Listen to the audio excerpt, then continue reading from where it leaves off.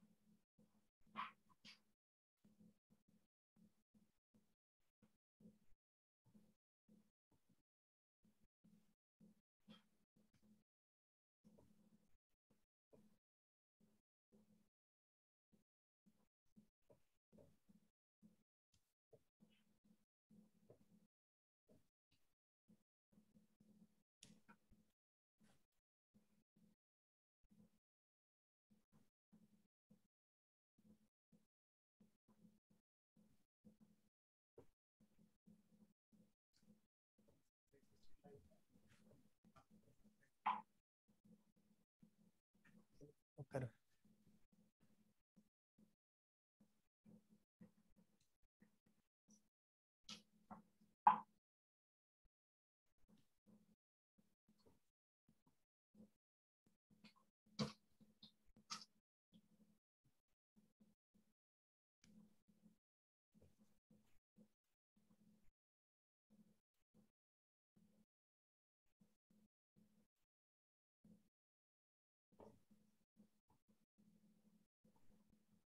Shall we start?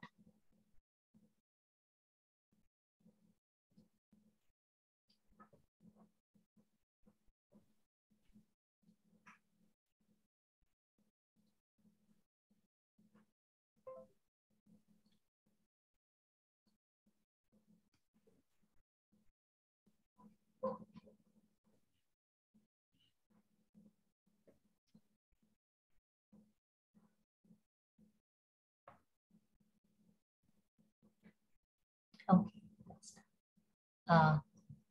Good evening, everyone. Welcome to Leadership Lecture Series titled Even Engineers Eat Ice Cream, presented by Alumni and Corporate Relations Office, IIT Madras.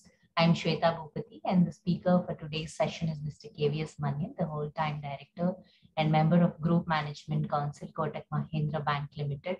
He has played a pivotal role in Kotak's journey from an NBFC to a bank, and also has been instrumental in building strong transaction banking capabilities. He is an electrical engineer from IIT BHU, Varanasi, with a postgraduate in financial management from Jamnalal Bajaj Institute of Management Studies, Mumbai. KVS Manian was also the president of consumer banking that led to over 600 branches and more than 1,000 ATMs across the country in just 10 years. He also set up the retail liability business from scratch and later managed the entire consumer banking business, including consumer asset products like home loans, cards, personal loans, business loans, loans against property, personal loans, MSME, and others. He synergized and evolved a coordinated business strategy across asset and liability products of consumer bank, which resulted in setting up one of the best consumer banking franchises in Indian banking industry. Corporate bank has grown significantly under his leadership, with investment banking, institutional equities, and wealth management businesses improving their leadership positions in the industry, and himself has been influential in upgrading the technology of these businesses. Benevolent at heart, he has been acknowledged as one of the highest individual fundraisers at the Mumbai Marathon for several years. Before handing over the session to Sir, I request all the participants to drop their queries in the question and answer section. All the questions will be answered towards the end of the session. Over to you, Sir. Thank you. Good evening, everyone. Let me begin by saying that it is indeed a pleasure to be here this evening. IIT Madras is an institution I hold in very high esteem, and it is my privilege to be here today. I too qualified as an electrical engineer from an IIT, though I use little of what I learned there today as a banker. So during my talk, if I address engineering community interchangeably as them, you, or we, I hope you understand. I was told the topic of this, my talk in this series is left to me as a speaker. That was such a relief. At first glance, maybe you find my topic somewhat cryptic and random, maybe even frivolous. Nothing could be farther from the truth. I am a banker after all. So don't worry about finding meaning in the topic of my talk today, at least not yet. If all goes well, by the end of our chat today, you should find some meaning in it. I also hope my talk isn't too preachy, but does communicate something that all of you should find relevant. I do hope that we can make this an interesting session by making it a two-way discussion in the later part of this session.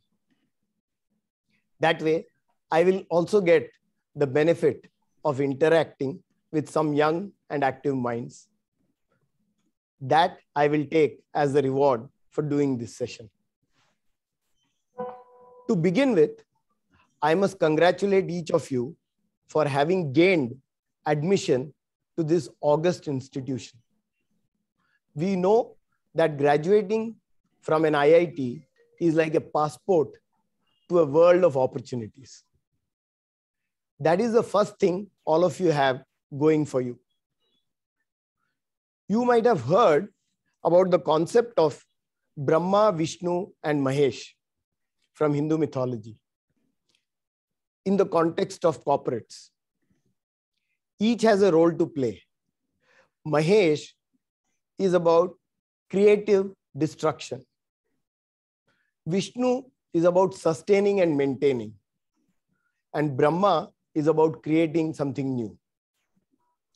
In an organization, you typically need a mix of people who play all these roles. Engineers naturally sit in the Brahma paradigm. I am reminded of a quote that is attributed to Einstein sometimes, even though maybe Theodore Karman is the one who deserves the credit. Scientists investigate that which already is. Engineers create that which has never been. So by training, each of you is a miniature Brahma. That is clearly the second thing you have going for you. But I just want to spend a minute more on the Mahesh aspect. The creative disruptions you are seeing in various aspects of business and everyday life today is driven by Mahesh in us. Some organizations are taking, some very small organizations actually, are taking on the large established players.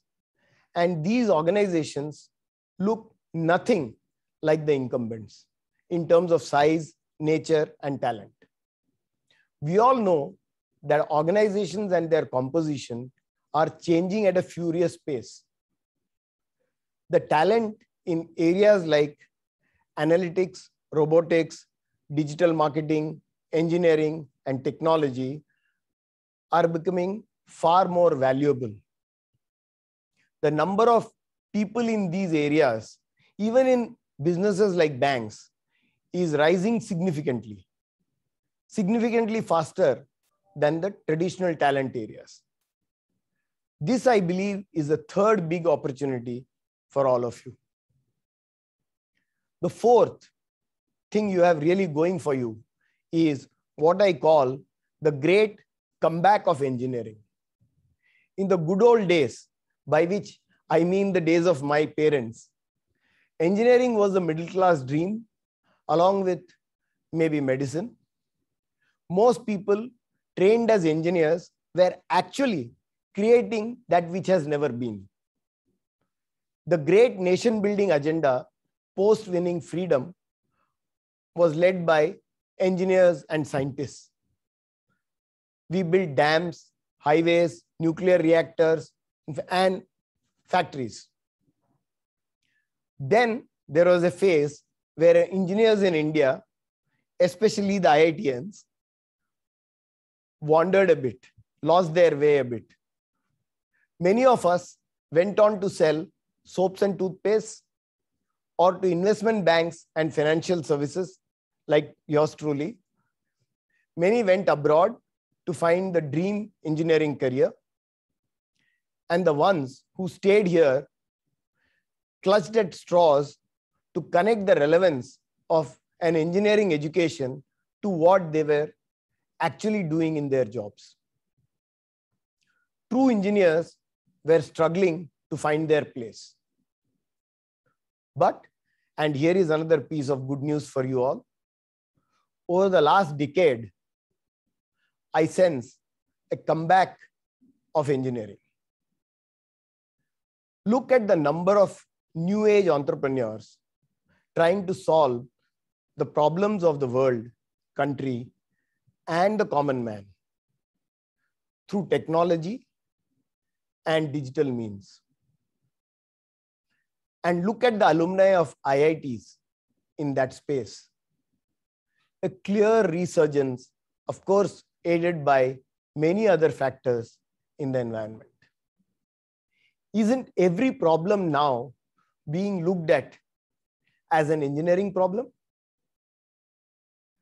Now the way the world thinks is med tech, ed tech, wealth tech, consumer tech, and pharma tech, and so on. This is truly a big change. And I do believe this is the comeback of engineering. The intersection of digital with various facets of life and business has truly brought engineering center stage. Actually, I am reminded of the song from the film Gully Boy, Apna Time Aayega. Actually, Apna Time Aa Gaya. Let me share a personal anecdote. I joined one of the best engineering companies in India after I finished my engineering degree and found that a company which claimed to be an engineer's company gave a better deal to MBAs than engineers.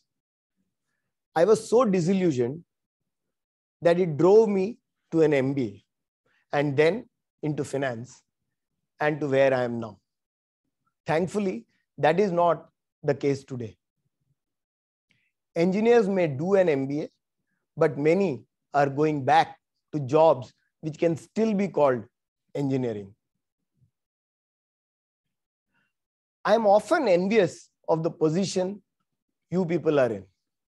I wish I was 25 or 30 today. I truly think the opportunity for engineers to go there and make a difference to today's world is tremendous.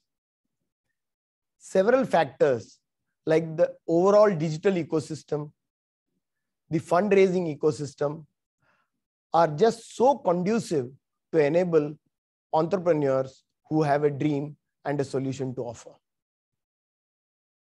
This has to be the fifth and the biggest thing you have going for all of you. But wait, yes, there are some challenges too. Now, the tech revolution is also a double-edged sword.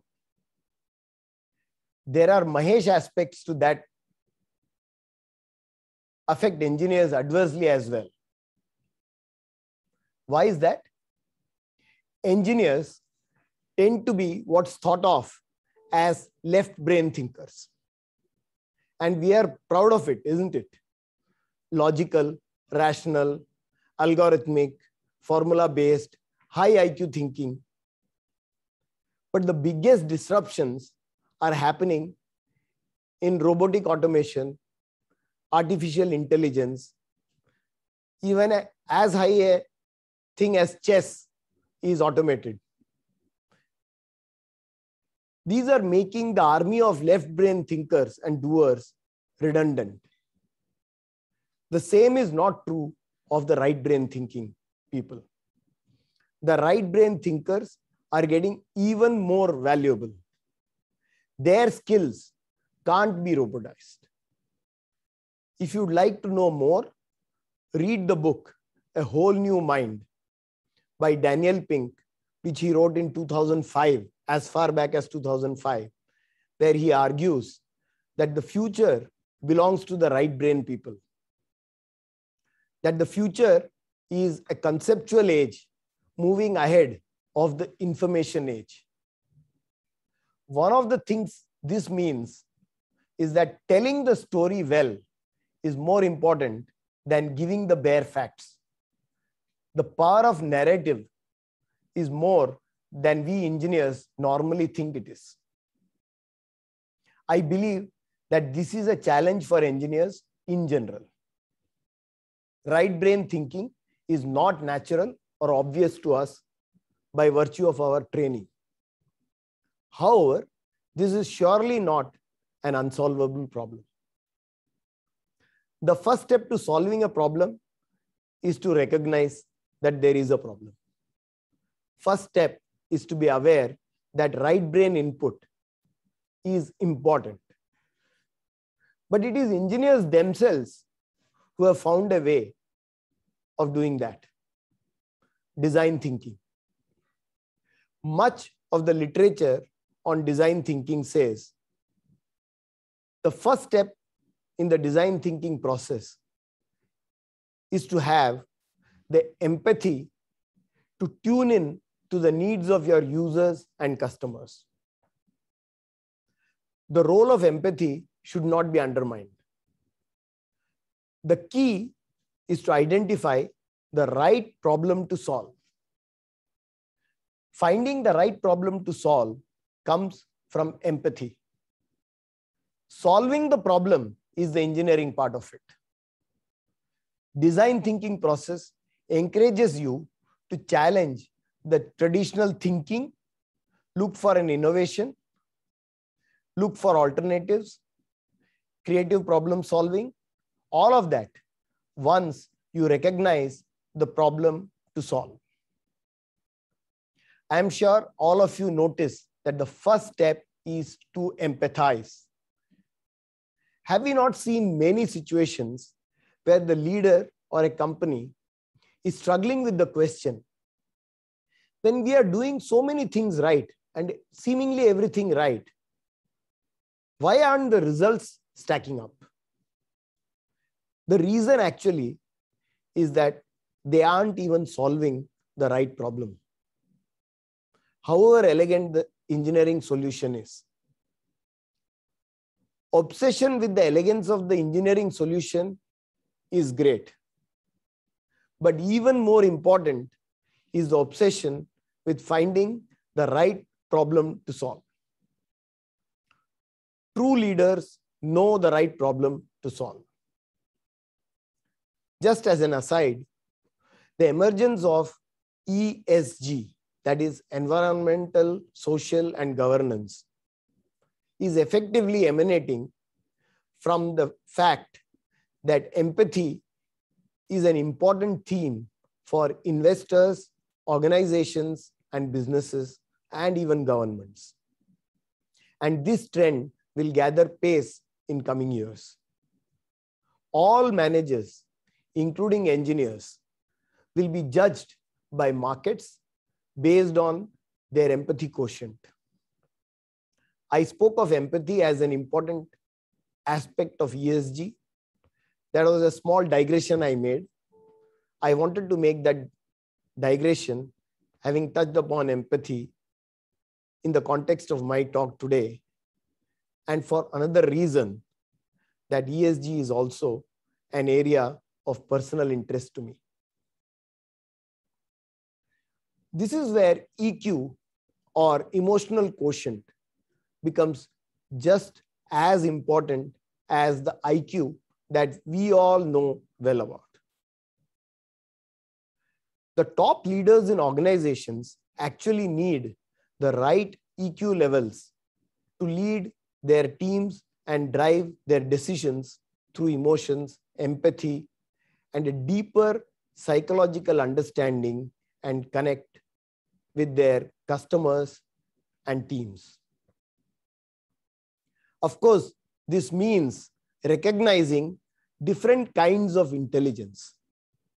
IQ is not the only way to measure intelligence, and engineers need to take note of that.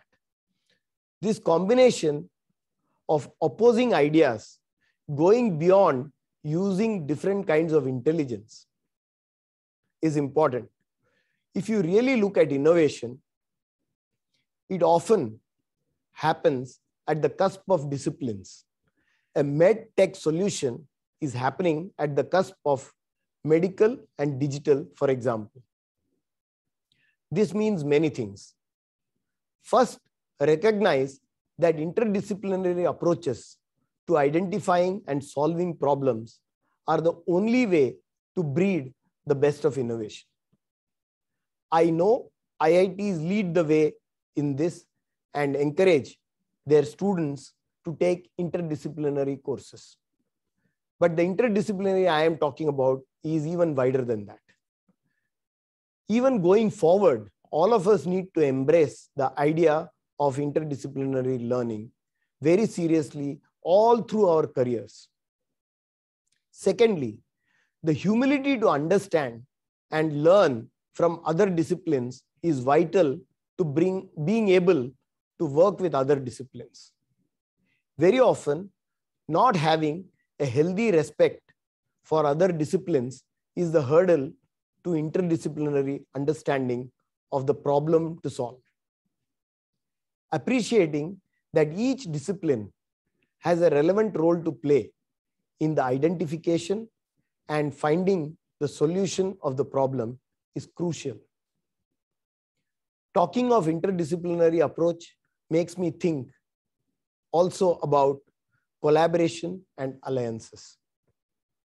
I think the ability to manage collaboration across academia, industry, government, non-profits, across global and local institutions, across streams and disciplines, and leveraging the network effect of all this will be key skill area for future managers. Managers need to appreciate that the world is getting more and more interdependent, and they need to have the soft skills for managing these interdependencies. Being an IIT Madras alumni, at least you start with the advantage of having a great level of access to peers in different fields who will go on to work in different companies and in different countries. Of course, the concept of interdependence applies even to the network within organizations. Successful managers leverage the capabilities within the organization, not only through hierarchy, but learning to collaborate and manage interdependencies with their peers and colleagues. So I urge each of you as engineers to bring adequate focus to these aspects of right brain thinking, design thinking, emotional quotient, empathy, interdisciplinary, and collaborative approach. Another soft aspect that needs your attention is the issue around handling ambiguity. In the VUCA world, all of you know what VUCA is. We know ambiguity is something we all have to deal with. The right brain people find ambiguity easier to deal with naturally. Managing ambiguity requires both left and right brain capabilities. Logic and creativity are both required in equal measure to deal with ambiguity. Most engineers, being left brain oriented, look for clarity and a well-defined path, whether in their careers or in their day-to-day work situations. Dealing with ambiguity is an essential skill in the world going ahead. Engineers need to work hard at it. Managers need to be comfortable acting with ambiguous information. This is not like truly what engineering tells you. This does not come easily to left brain managers. The next thing I wanted to talk about was something vital that gets ignored all too often. The question of mental and personal well-being. In our busy professional pursuits, while we remain focused on intellectual and economic growth, I have seen far too many people losing focus on their mental and physical well-being, causing early burnouts, and not realizing their own full potential. The idea of a holistic growth across professional and personal areas needs careful appreciation. I believe that professional growth gets stunted for many people by the lack of their personal growth. Mental well-being is part of that personal growth. Physical well-being is an age-old concept of healthy body, healthy mind. Everyone intuitively knows this, but most neglect their minds and bodies. More importantly, the earlier each of you realize this and act upon it, the more leverage this can give you in your future professional endeavors. I urge each of you to give this aspect the attention it deserves. My own personal experience with my well-being was nothing short of transformational. I only wish I had paid attention to this earlier. 15 years ago, I was the hard-driving, impatient man in a hurry, smoking 17 cigarettes a day, working 15 hours a day, highly focused on numbers, highly goal-oriented, highly achievement-oriented. I was doing extremely well in my career, but didn't have time for my family. Then the negative feedback started trickling in. I recognized it and decided to act on it. That was when I decided that in the next phase of my career, I need to focus on physical and mental well-being. From a smoker, I turned into a marathoner. I changed my fitness levels. I step changed my fitness levels actually. I have got into meditation and journaling. I started karaoke singing and formed a band with some of my batchmates. We call it the Band of 82. And we perform live in friendly gatherings. I regained my voice after I stopped smoking. I got involved in philanthropy. I got remarried, having lost my wife to cancer earlier. I changed my diet dramatically. I now do a reflective exercise every 3 months and write down my internal growth goals. These are not professional growth goals. These are personal growth areas across multiple facets, which include things varying from weight targets to medical parameter targets to improving relationships with specific people. This has included my mother and my boss as well at times. One of these times, I challenged myself to come up with one idea, big or small, every day. I failed. I came up with only 25 in a quarter. I did all this over a period of time, of course. All this didn't happen overnight. The point I am making is that you can do a lot of things that focus on your personal growth. I think I achieve more even while I work less. Actually, I shouldn't be saying this. This can be a career limiting move. That is not what I tell my boss. To my boss, I say I'm working hard. Some people call this working smarter instead of working harder. I am able to do very wide range of things. I do believe that at my level, if working hard is my strong point, there's something wrong.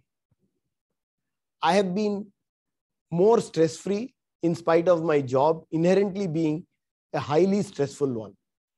My health parameters look better than they looked 15 years back. I feel more energized mentally and physically. I have made new friends, different kinds of friends, and discovered new aspects in friends that I can engage with. I could go on and on and on. I am a happier, more optimistic, and a more effective person, personally and professionally. What I am saying here is that the softer and human aspects, all through my talk, I have focused on softer and more human aspects. And I am making a point that they need attention. And if we really want to build a successful career as engineers, whether as entrepreneurs or as employees, it is important to focus on this.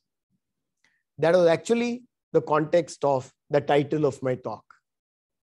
One of my marketing colleagues often says that most hard-nosed businessmen still behave normally as most humans do. And as a right-brained marketing person, his endeavor is to market to the softer human rather than the hard-nosed businessman. The point he is making is there is a softer side to everybody. And therefore, engineers need to be more than their high IQ, rational, logical selves and embrace the human and softer qualities to succeed. They do have the ability to do that. They do it in their personal lives to varying degrees. You do eat ice cream with your kids. My own career learnings are predominantly that softer aspects start mattering even more as you rise up the hierarchy. Even otherwise, the soft skill areas are a key means of differentiation, even early in your careers. The areas of human judgment define make or break many times. Let me give you an example of a time when my engineering mind worked, but the softer part did not. And it turned out to be a big missed opportunity for me and for my organization. Much before UPI and Aadhaar were born, I had conceived of an open architecture payment platform we called KPay. I think we did a wonderful engineering job within the constraints of what existed, what ecosystem existed then. It was the first time such an attempt was being made by anyone. In some ways, it was the precursor to the payment fintech business. While I was sure on the engineering side, I am afraid I lacked the conviction to back it with the resources it needed to make it popular. I did not have the deep insight of the unmet need of the customer. That product could have created history, but did not. I operated as an engineer who had a good solution, but did not tune into that deep, right-brained human input required for making it a success. Luckily, I have had many instances where the reverse happened, and I could leverage my softer skills to my and my organization's benefit. The reverse was actually true when the deregulation of savings account interest rates happened. The traditional left brain banker view was that paying higher interest rates to attract customers to save with us would be seen as a desperation of a weak organization, and a higher rate detracts from the polish of the brand. Higher the rating, lower the rate was the. So it was easy for an incumbent to compute the excess cost we will bear on our entire base if we changed our interest rates on savings. The odds seemed stacked heavily against us. Even in the best case scenario, the break-even math was that it would take doubling the base in 18 to 24 months. But will that happen? Double the base in 18, 24 months, that took us 8 years before that to build. Very few people granted me that. That was a leap of faith we had to make. We had to change our mindset to a challenger mindset from an incumbent mindset. Many of you may recall the 6% rate advertisements of Kota. We made that call and succeeded. We did double our base in 24 months, and rest, as they say, is history. This was not a left brain call. It was about how customers will react. It was about our mindset. Interestingly, the key lines of the campaign were quite math inspired. Again, engineering mind. 6 is greater than 4. Why take 4? 6 is more. Another thing I believe very strongly is managers are only as good as the teams they have. Something often said about cricket captains too. I am personally a big beneficiary of good teams with me in every single role I played in my career. In several roles, I found that it is possible to create a high-performing team from a set of people who are seemingly under-delivering or middling. Kind of like in the movie Lagan. Of course, I am exaggerating, as was the case in the movie. Good talent is as indispensable, so you don't need only middling people. And it's the indispensable need of any business. But I assume you get the drift. I do believe that much of the success in my career comes from having chosen the right people, empowering them, and retaining them. You might actually find it hard to believe, but I really don't know how to handle a resignation letter from a team member. I have only handled one in my entire career. And that too was someone who quit, but not to take up another corporate job. I really can't imagine one of my team members being unhappy and me not knowing it. Or one of them looking for options without first asking me if I can find some options for them. So building that kind of transparent relationship with your team members is a soft skill that I believe is critical for all of us. As Dale Carnegie said, when dealing with people, remember you are not dealing with creatures of logic, but creatures of emotion. Lastly, at the end of my talk, I do want to spend some time exhorting all of you to consider making India your karma bhumi. The India opportunity is a unique confluence of critical scale, global relevance, and a near and medium term imperative to build domestic capabilities to de-risk geopolitics, as well as an opportunity to turbocharge and step up into the next zone of economic success, lifting us at least to the group of middle income countries. All these together open opportunities like never before.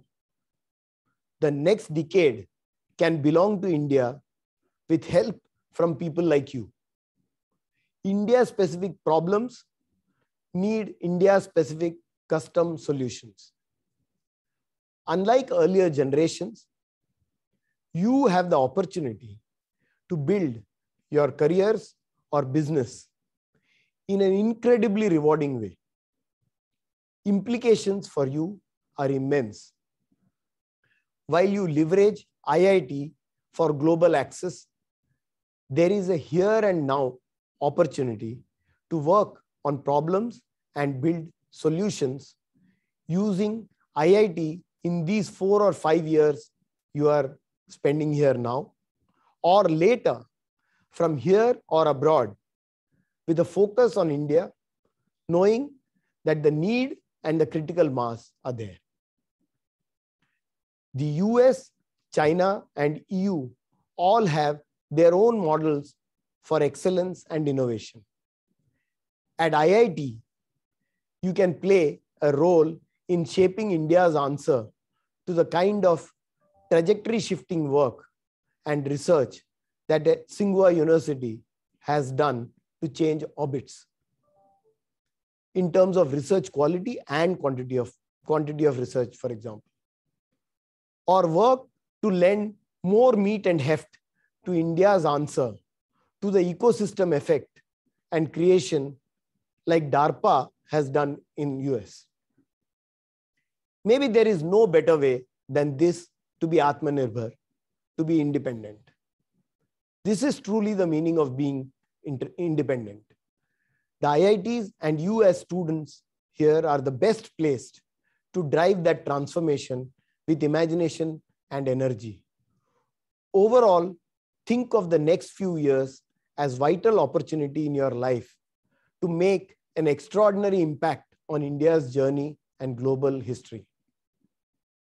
I call upon each of you to construct your own plan to gain and blend excellence, mastery, and depth, breadth of perspective, including the softer aspects, exposure, especially across disciplines and different ways of thinking, building personal and leveraging institutional connections, and learning to learn over and over again.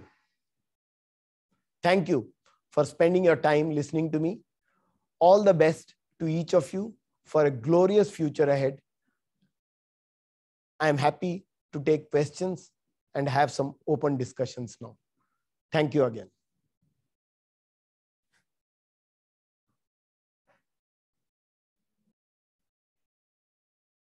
Thank you, sir.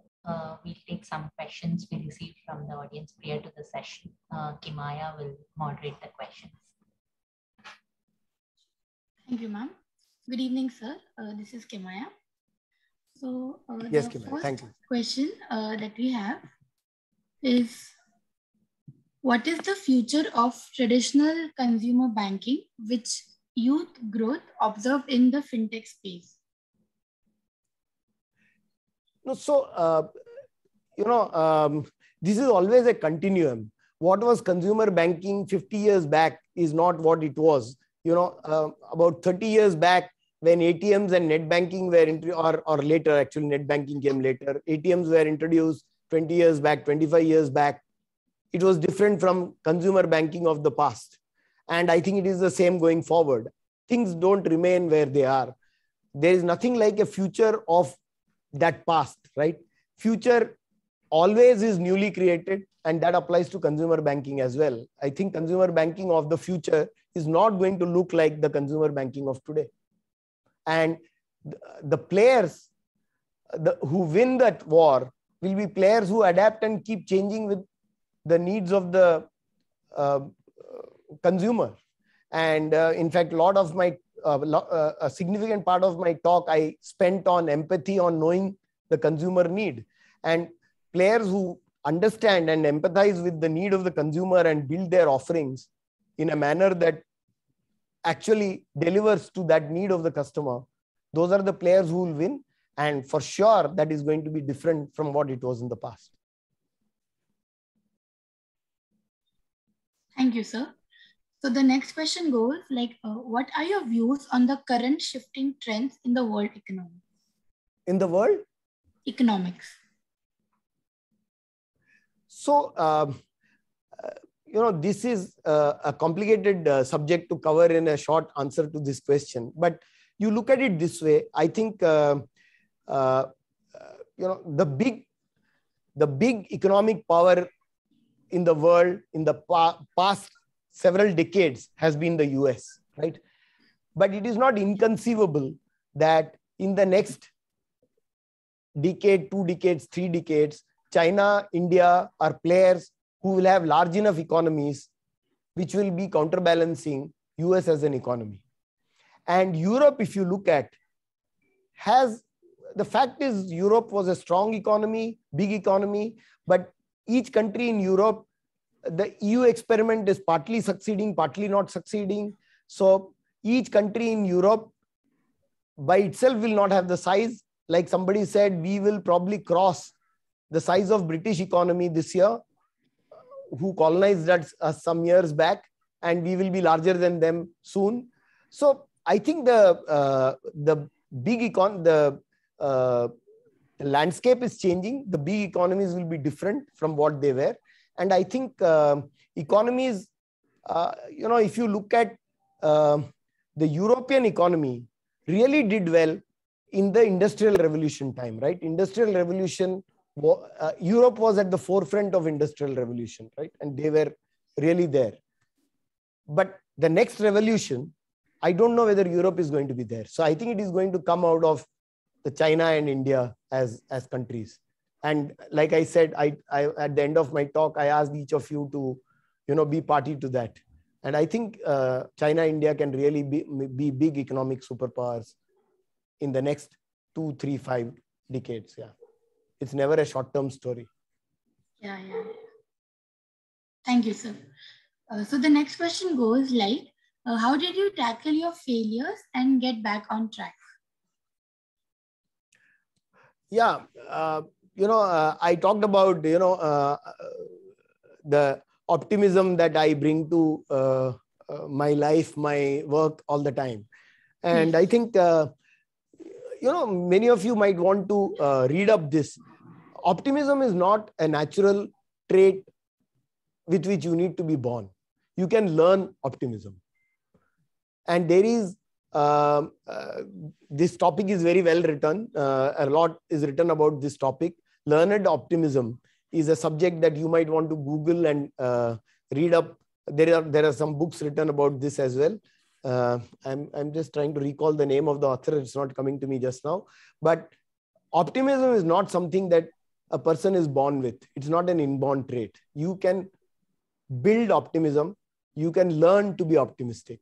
So I think you just have to learn to be optimistic. There is always a better future ahead, and nobody succeeds without failing. In fact, I don't now recall word by word that saying, but Michael Jordan has been quoted as saying that, there were several times he missed the winning shot in a match. He missed baskets which made his team lose matches.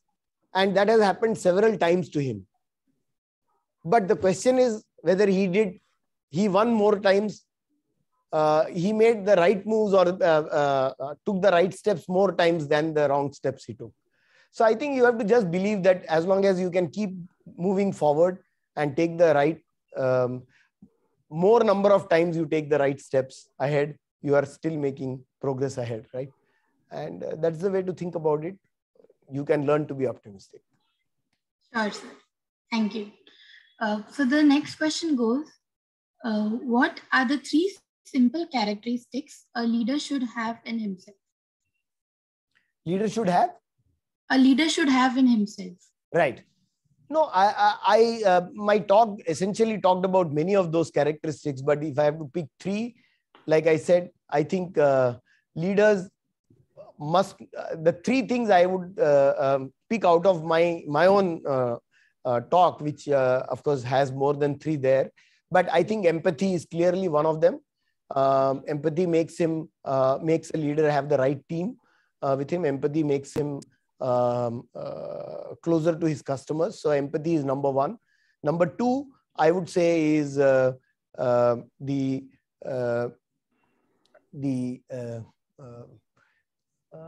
rank the second one. Okay, so let me put it this way. Number 2 is, of course, he must have he must be an optimistic, and he should be a professionally and personally a wholesome person, right? Because I have rarely seen people who are not personally grown succeed professionally. Some of the best professionals have diverse interests. I mean, I keep saying this, engineers should learn to read fiction. It makes them a fuller person. So I think that is second. I would say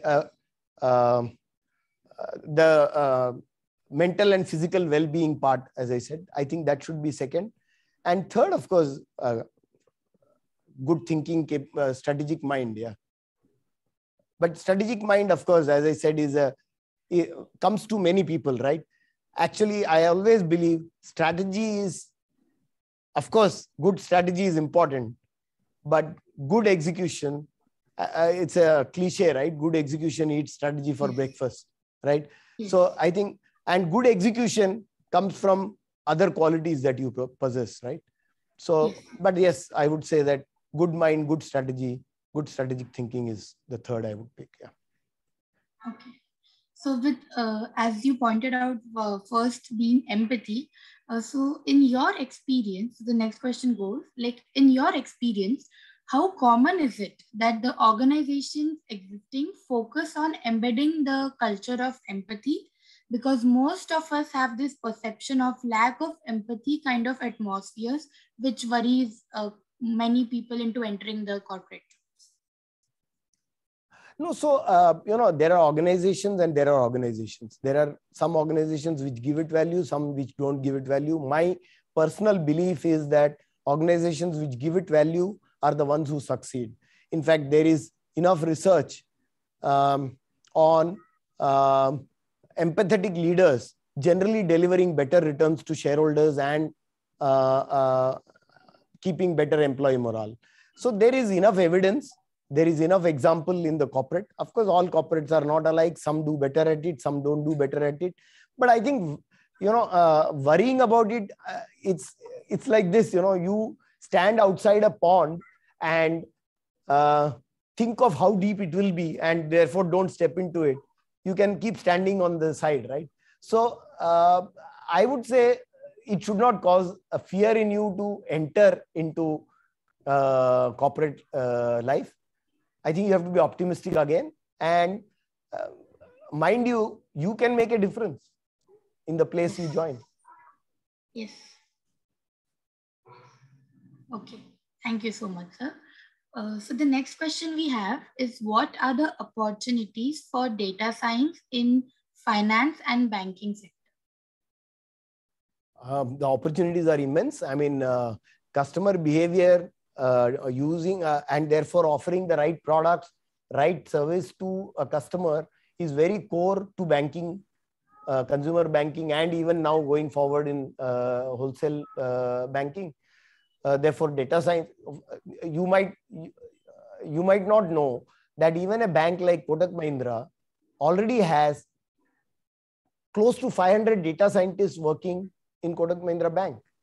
So data science is here to stay, and banks possess so much data about their customers, and if they use it well, they can personalize delivery of services, products to their customers,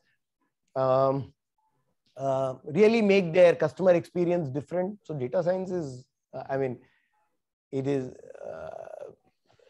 undoubtedly a field that has immense future in financial services in general, not only in banking. Yeah. Right. Okay, so the next question we have is how does one have a balanced life and a successful life simultaneously? Some of these are, I don't know, the answer to this question is very easy. Just do it. Right? So, but having said that, I know that the pulls and pressures are very high. But, again, one of my beliefs is if anything is important for you, you will find the time to do it. The only reason people don't find the time to do something is that they have not internalized that it is important for you. So if you internalize something as important for you, there is no reason you would not give it time, right? How is it possible that you think it is important and you can't find time for it? Sure, yes. So I think it is just believing that it is important, and just do it is not a cliche. Yeah, yes. Okay, so sir, what methods do you use when you have to take a decision under some difficult circumstances? What would be your suggestions regarding this? All decisions are always situational. Every situation demands different kind of decision making. So there are situations where you want your team to make the decision, one person to make a decision. You may want some team to make a decision, a set of people to make a decision, and you don't want to intervene, or you may want to influence the team's decision, and therefore you may influence it but not make the decision. Because you may want them to make the decision. And there are times as a leader, you have to make the decision. Don't leave it to others. Like I told you, the example in my career, there are times when you had to just make a decision because that decision would not have got taken by consensus. So there are times when consensus works. There are times when consensus does not work. And you have to identify what is the correct situation and what the process you will make to take that decision in that situation. So there are breakout moments, crisis moments, where the leader has to step in and make the decision. But there are Vishnu moments, which are sustenance and those kind of moments. You can let consensus make the decision. Yes. Yeah. Okay. Thank you so much, sir. I think with that, we have come to an end of the Q&A session. Thank you so much for answering all the questions. And on behalf of the entire IITM, I would like to extend you a very hearty vote of thanks for this insightful, engaging, and very interesting session. It was really quite informative. So thank you so much for taking out your time from your busy schedule. And last but not the least, I would also like to thank the audience for their presence and for making this webinar a grand success. Thank you. Thank you so much. Thank you very much. Thank you. Good night.